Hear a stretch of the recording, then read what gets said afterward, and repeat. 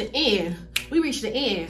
We reached the end. We reached the end. We reached the end. We are now at the last and final step of consistency. And that is, drum roll please, visuals. Visuals, visuals, visuals. You want to make your goals as physical and tangible as possible. This is going to help you reach your goal of whatever it is that you want to do as far as your next step towards healing.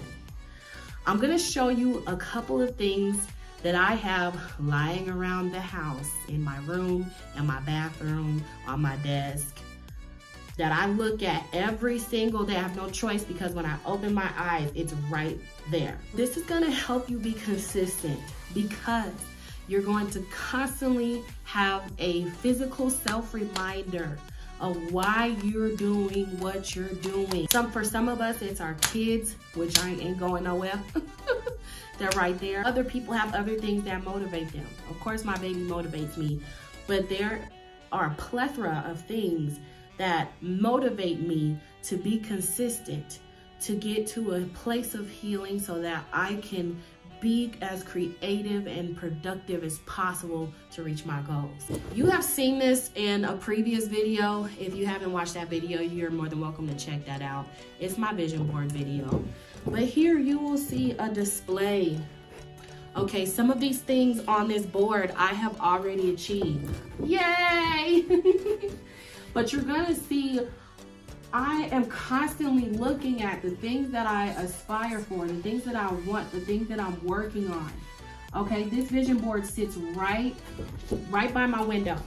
So when I open my eyes, right before I close my eyes, I'm looking at this. And can I say it helps? Absolutely. Because like I said, there are a couple of things on this board that have already been accomplished. Next thing that you could do, as I stated in the previous video, you can just grab you a regular piece of paper and either write down what you want or your affirmations or your to-do list, or you can type it up. It looks a lot neater this way. But here I have what I affirm every day. After I get done meditating and praying, I say my affirmations. I say them out loud. I say them in the mirror. I've just started back doing this about 3 days ago, and I've seen such a difference in my mood and my energy since then. And this is also my to-do list, okay? So these are things that I want to accomplish, but I haven't placed on my calendar yet. So I typed it up on a piece of paper, and I have my to-do list right here. Keep these things visible. And of course, if you have some sticky notes, I used to do that faithfully. I would take my sticky notes and put my affirmations on them, and then I would stick them to the mirror in my bathroom. So when I got up to brush my teeth or wash my face, there were my affirmations right there. There were my goals right there in front of me. So I have no choice but to constantly be reminded that I have a reason to be consistent. One of the toughest things is realizing, coming into awareness that you may not be as consistent as you thought you were. You think that you're eating clean. You think that you're exercising as diligently as you're supposed to. You assume that you're getting enough rest. You think that you're being a nice person, but then you come to find out that you're really not. And really, it comes from either you being able to observe yourself and come to that awareness, or somebody else is going to come along and they are going to bring you to that awareness. But it's okay, because once you figure out that you're not consistent, all you do is use the tools that I gave you. They're just 3 simple steps, okay?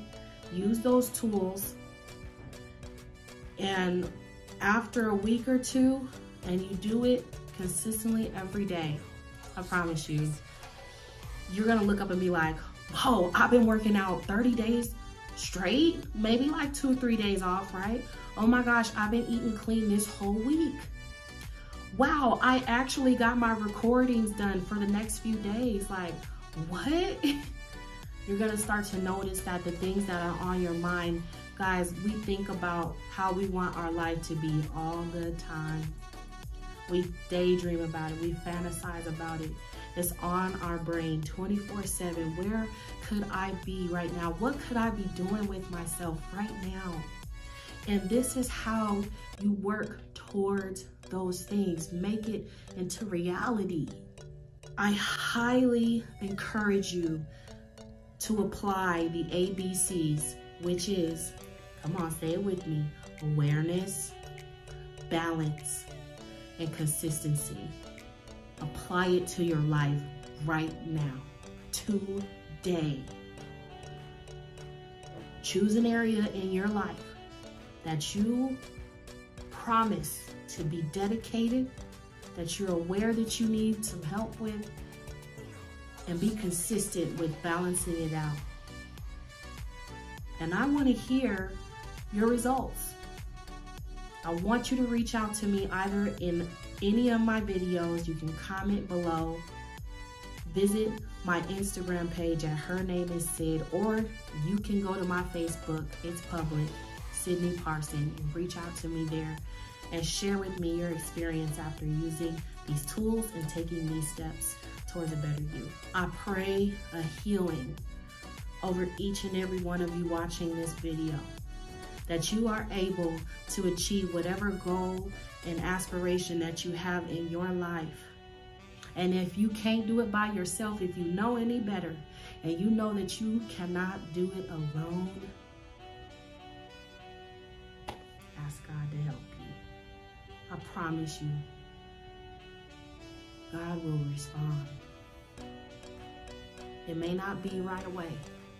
He may not come when you want him, but he'll be there right on time.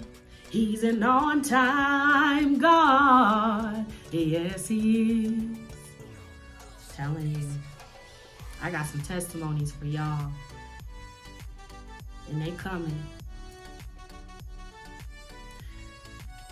You got this. I'm here. We're gonna take a walk. I love you. Peace.